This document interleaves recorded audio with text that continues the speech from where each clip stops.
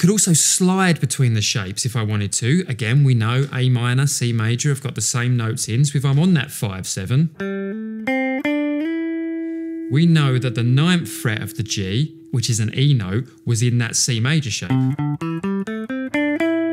if I want to, when I'm playing that A minor, I could slide to that E note on the 9th fret of the G, and now I'm in that C major shape and we can run from there. Slide back if we want.